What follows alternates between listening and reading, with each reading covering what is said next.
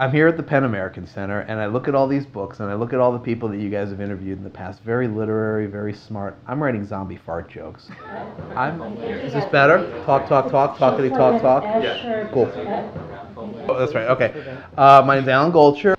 My new book is called IS UNDEAD, The British Zombie Invasion, and it is a remix depicting the story of the Beatles as if three of them were zombies, John, Paul, and George, and then Ringo was a ninja. This book is really interesting. It's told as an oral history, and there are 53 characters in it. And I am one of those 53 characters. I'm the narrator. I'm the one that was running around the world trying to track down these interviews. Kind of new journalism time, exactly. Right? And I'm very proud of my ability to write in different voices, which I think is something that young writers could really have fun with. You know, write a short story from like 3 different perspectives. Tell the same story, like kind of do it Rashomon style. Different voices lead you, it opens you up. 53 voices is a lot of voices. So is there a little bit of Alan in all these characters? Probably not, because some of them are just evil people, and I don't think I'm an evil person. Maybe I infused myself a little in the Lennon and McCartney thing. I'm not gonna stand behind that, but maybe I'll let the reader decide. Right. This book is going to be, I'm predicting, with the students in the Writing Institute, a big hit. Thank you. Because it allows them to start to unpack the zombie legend. Well, I think when you do paranormal and speculative fiction in general, you create your universe, and within that universe there have to be rules, and you have to make those rules and abide by those rules. So in IS UNDEAD, I didn't necessarily abide by the traditional zombie rules. I sort of used them for my own purposes. Most zombies can detach their limbs, but they can't necessarily reattach them. I needed the Beatles to always have limbs because you can't play a guitar with no arms. This suited my purposes. If I needed the zombies to have expandable tongues, to be able to snake their tongue through an ear up into the cerebral cortex, these zombies could do that. Like we were speaking earlier about fast zombies versus slow zombies. Yes, the raging controversy. It is a raging controversy. I don't think of it as fast versus slow. I think of it as high functioning versus low functioning. And I think that's the way zombie fanatics look at it. Oh, it's a high functioning, it's a low functioning. Obviously, for my needs in IS UNDEAD, I needed them to be very high functioning because they are the Beatles. They're still the Beatles. They're just zombie/ninja Beatles. But use it. You know, if it's about the storytelling, use what you need to make your story work. You know, you bend the genre, have fun with it, and I think that's something that I had a ton of fun with this book. Yeah. You know, I just went for it. I wrote as loud as I possibly could, and I think that's also really important. You know, just don't hold back. Right. You know, if you're going to tell a story, if you're going to tell a goofy story, if you're going to tell a paranormal story, do it. Have fun with it. No one's going to tag you on it. No one's going to smack you on your head and say, you're getting that wrong, because there is no wrong. But you also, in this book, you recognize a compelling story.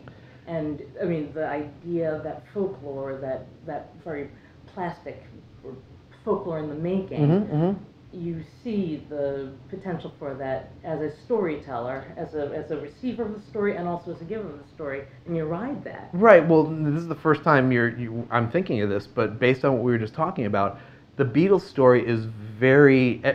Everybody who knows anything about the Beatles knows the big points of the story. You've got a framework. You've got a mythology. I took that mythology and just, you know, pulled out my saxophone and blew all over it. So, yeah. I totally hear what you're saying. You know, the storyteller, you take this framework, you have fun with it.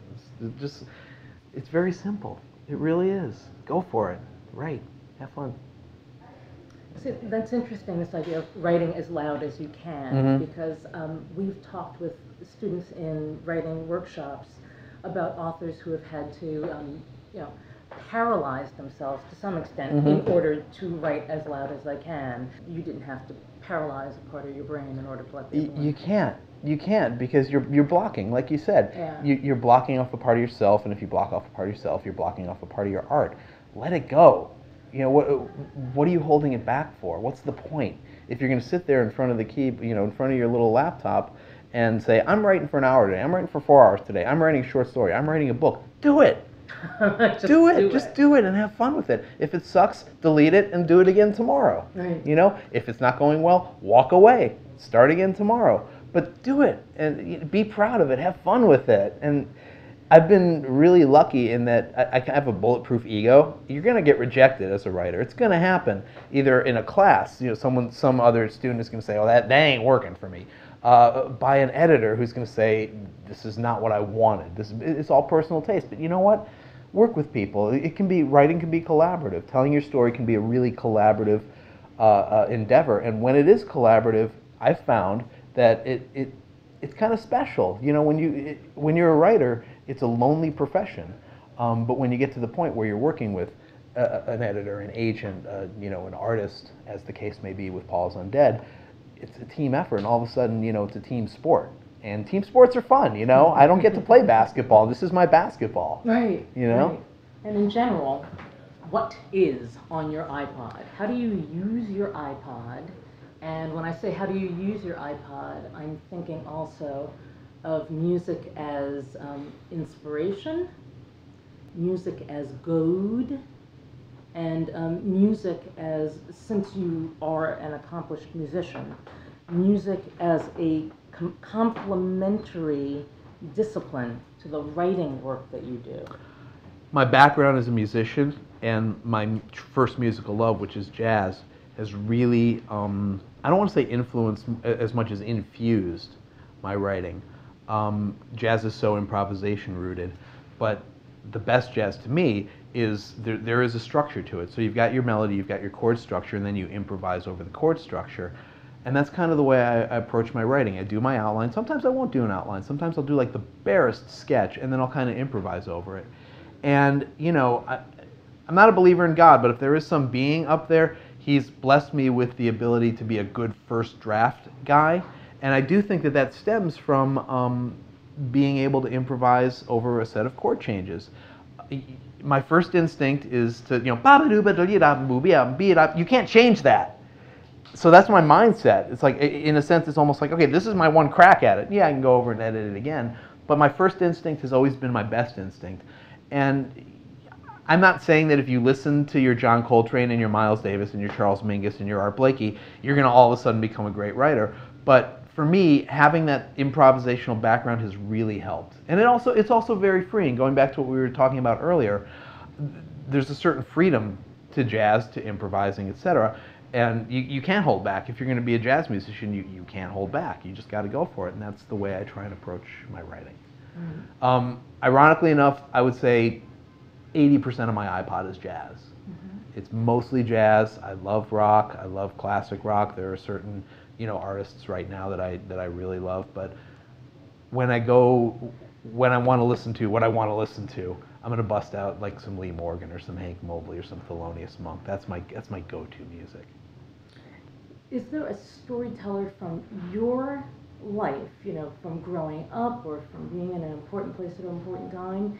Is there a person, you know, even a stranger who once told you a story that, I don't know, that galvanized you or changed you? The first adult writer that I read, and I'm doing finger quotes for those of you listening right now, was Stephen King. You know, by those big 600, 700 page early books of his.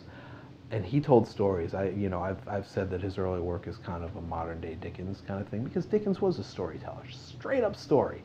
You know, his message was very simple, as in Stephen King's, good versus evil. It's better to be good, you know?